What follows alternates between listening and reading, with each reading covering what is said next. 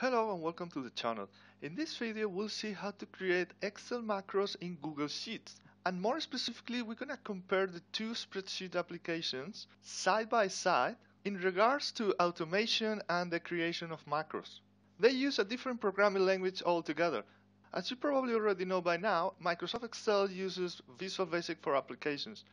On the other hand, Google Sheets uses Google Apps Script. I have Microsoft Excel on the left and Google Sheets on the right. The programming environment, or the IDE, Integrated Development Environment, to create macros in Excel is the Visual Basic Editor. We can access the Visual Basic Editor through the Developer tab, Visual Basic, or pressing Alt F11. If you don't have the Developer tab yet, go and check the first video in the tutorial for beginners to see how to add it and to know more about it. And this is the Visual Basic Editor. Unless you're completely new to this channel, you should already be familiar with this, because we are using this in every video to create the macros. On the other hand, the programming environment to create macros in Google Sheets is the Apps Script Editor. We can access the Apps Script Editor through the tab Extensions here. And as you see, there are add-ons, macros, and Apps Script. If we click Apps Script, it opens the Apps Script Editor, where we can create macros for Google Sheets. There are some differences, but there are also many similarities between the two. For example, in the Visual Basic Editor, we have the VBA project on the left as folders or modules that contain the code. We can add a standard module here, and then we have the code window on the right. Similarly, the Google Apps Script Editor shows the navigation on the left and the code on the right. By default, we see the code.js file, and that's actually an equivalent to the standard module in VBA. We can add additional files either as a script or an HTML file. And this one is used, for example, to create forms in Google Sheets or also to create entire independent web applications. Here we can also add libraries and services. Now on the right hand side, we get by default the function myFunction. And if you're familiar with JavaScript, you see that this is basically the same syntax. This is actually the equivalent to the procedures that we have in VBA. That would be something like myFunction in VBA. So that's a sub-procedure. But in VBA, we also have functions procedure. In Google Apps Script, that's the same. To not confuse you too much, let's just write here my macro. Now, both programming languages are object-based, and we've seen a lot of that already in Excel VBA. So for example, if we want to get the name of the active sheet in Excel, we would write something like activesheet.name. If we want to get the name of the active sheet in Google Sheets, we would write something like a spreadsheet app, and that's actually the equivalent to the application object in Excel. Then when we add the dot, we get the possible methods, functions, and here we have the get active sheet,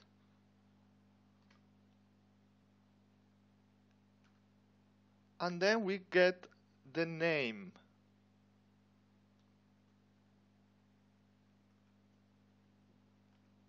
As you see, it's very similar to the code in VBA. The only difference is that we didn't refer the application here, but we can actually write application, active sheet, name, and that would be exactly the same. Spreadsheet app is the application, get active sheet is active sheet, get name is the name. Now we can display that in a message box, or we can put it in a variable. Let's say shname equals application active sheet.name. And again, we don't need to refer to the application in Excel, so we can leave it as activesheet.name. Now, in the same way, we can add this to a variable, also shname. We can do it like this, or we can add var as we usually do in JavaScript. It works in both ways. Now, if we want to see what's the value of the variable during the macro execution or while testing, we have several options in Excel, but one of the options would be to use the backprint shname, And this would show the value of the variable in the immediate window. We can access the immediate window through View, Immediate Window. Now, if I run this macro, we get the value of that variable, the name of the sheet, in the immediate window. The equivalent in Google Sheets is the execution log. As you see, it's highlighted here. And we can print or write to the execution log with logger.log and the name of the variable.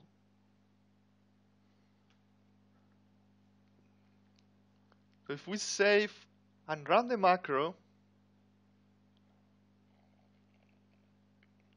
the first time we run the macro, we need to review the permissions and actually authorize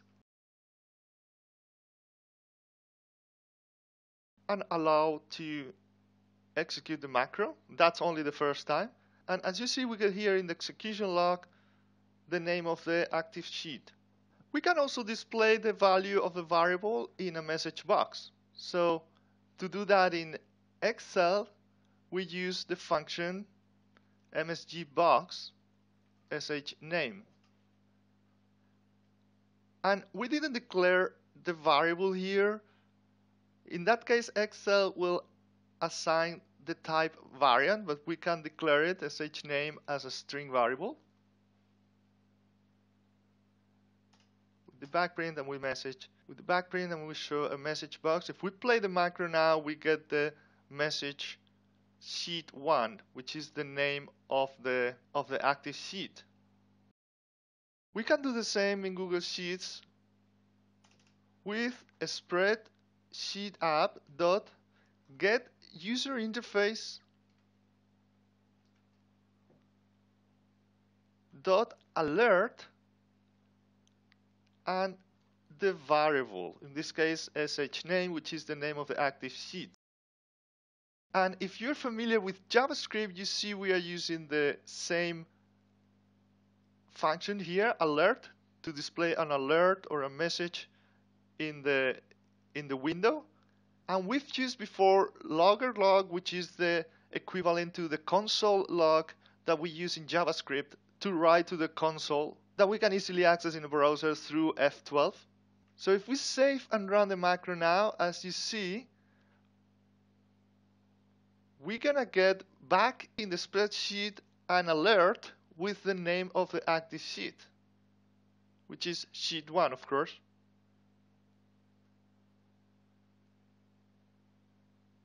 Now, we've been running the macros from the play button, the execute or run macro button here as part of the debug tools in VBA, and the equivalent run or execute the code play button here next to the debug option in Google Apps Script. But as you probably know, there are many other ways to run a macro in Excel, and I'm going to leave you this video up here with 10 different ways to run a macro in Excel. Now, we also have several options to run a macro in Google Sheets.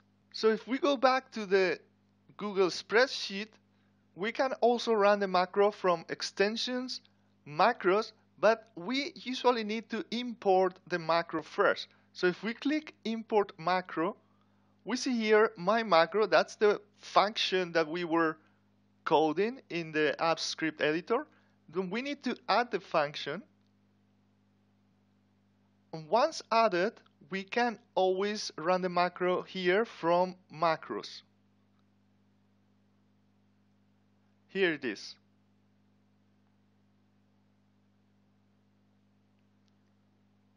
And that's the same we do in Excel under View,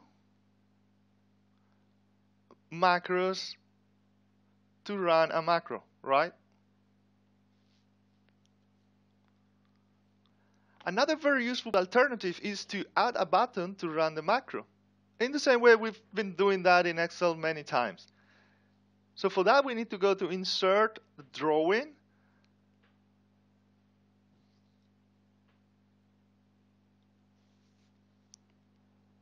and we can add a shape a text box or an image. Let's add a shape.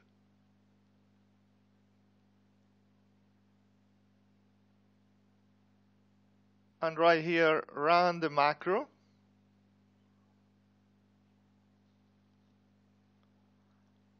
And then if we right click and click on the three dots here, we can assign a script. And this will be the same script that we've used, and that was my macro. And that's case sensitive, so if you write capital M here, it won't work. You click OK, and now when we click the button or the shape, it runs the macro.